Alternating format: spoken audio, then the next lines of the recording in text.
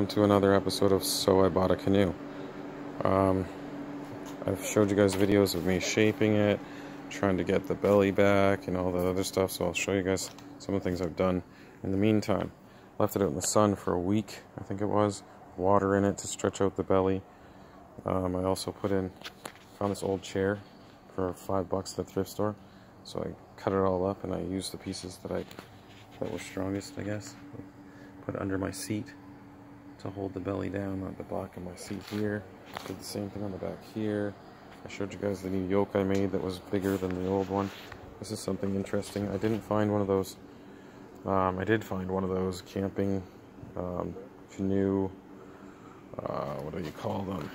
Cylinder type thing.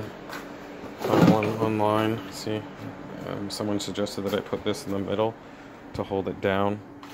Found it online, paid $5 for it.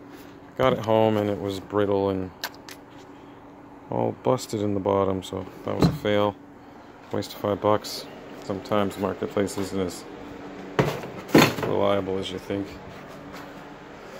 Needless to say, I found this plastic flower pot. That's exactly the height that I needed, well, a little bit taller. So I wedged it underneath with some help, and it seems to be holding the bottom down. I'll paint it all to make it look like it's going to work. Probably drill some holes in it as a rod holder. I don't like this idea of the rod holder that I put over here, so I'm probably going to take those off. I was coming up with a new rod holder design. So as you can see, the canoe is nice and straight, and the bottom's sticking in the water, toward the water. Still have some gas canning happening. I'll show you what I'm working on now. It's a rod and cup holder, so it can have some hands-free.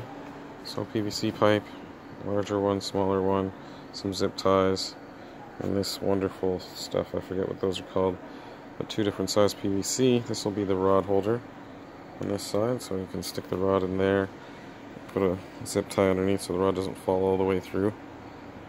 And then same thing with the cup holder. This one's wide enough to hold a can. I'll say pop right here. Let's show you right here. This one can hold a can of pop. So it'll sit on the side. Let's stick it on the side there. Sit on the side, you can hold a can of pop. And your rod at the side too. Once I get this fed through, I'm going to attach it to the gunnel. Not gun wall, gunnel. Attach it to there, and then you'll put it far enough ahead so the person riding in the front seat can paddle off to the side without hitting their can or their rod. It'll be pretty cool. Stay tuned.